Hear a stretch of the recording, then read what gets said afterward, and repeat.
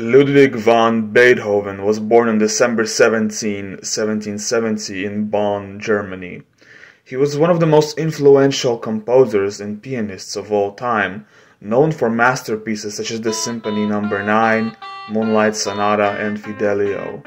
His career spanned the late classical and early romantic periods, and he played a crucial role in shaping Western classical music.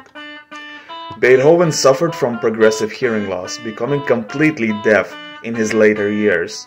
Despite this, he continued composing some of his most famous works.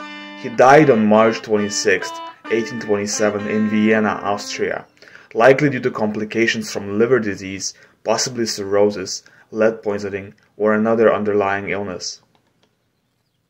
In 2023, researchers extracted and analyzed Beethoven's DNA from preserved locks of his hair to investigate his health issues and cause of death. The DNA analysis was conducted by the Max Planck Institute for Evolutionary Anthropology in Germany. I gathered his DNA from European Nucleotide Archive and processed it. I ran Beethoven through QP admixture to determine his ethnic breakdown, and I also ran him through my trait predictor and GWAS health predictor tools. First, let's go over his ethnicity. According to FST and F2 statistics, Beethoven is closest to the French population. He is clearly a Western European with strong ties to Spaniards, Scots, and Norwegians. He is further removed from Eastern Europeans, such as Russians and Croats, and is very distant from Finnish people. According to Illustrative DNA Breakdown, he is also closest to Belgians and the French. Beethoven had a fairly large amount of Indo-European DNA, which is typical of Western Europeans, and a sizable amount of Iranian Neolithic ancestry. Interestingly, the model with no Iranian Neolithic farmer gave much worse p-val than the model that included it, which signals that he probably had Iranian Neolithic farmer admixture.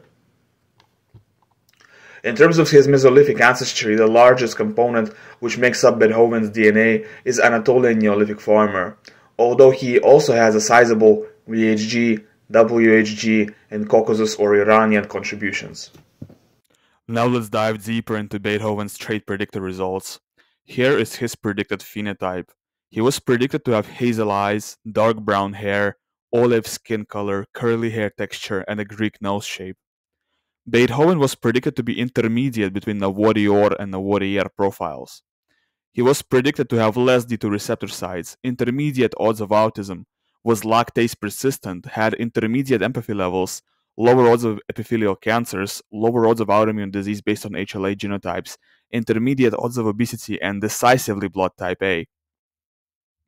Beethoven's DNA revealed one of the reasons he might have sustained fatal liver damage. He carried both H63D and C282Y risk variants for familiar hemochromatosis. With just one of these variants, it is unlikely you will develop hemochromatosis. However, people who have both, such as Beethoven, are very susceptible to this condition. Beethoven carried a very rare risk variant for panic disorder. He had high odds of hemoglobin E disease, gout, male pattern baldness, deep vein thrombosis, type 2 diabetes, Alzheimer's, and thyroid cancer. He carried rare risk variants for polycythemia vera, testicular cancer, and Parkinson's disease.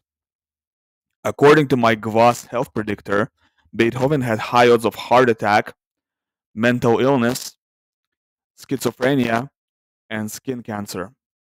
You can purchase Beethoven's raw DNA in 23andMe format from link in the description, as well as my tools and services, the links to which will be in the description as well.